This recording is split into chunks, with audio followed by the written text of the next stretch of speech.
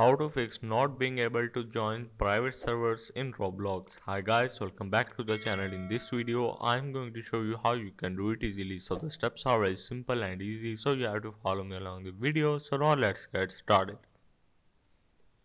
So first of all, you have to open your Roblox application and you have to simply click on the three dots on the left side.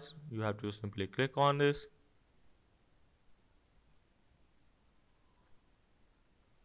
Once you are here, you have to go for your settings, and once you are in your settings, you have to click on this privacy.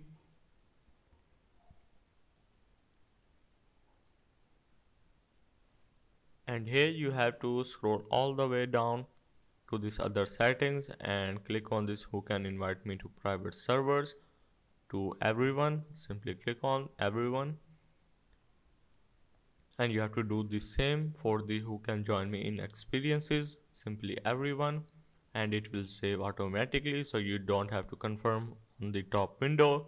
So yeah, that's how basically you will fix not being able to join private servers in Roblox.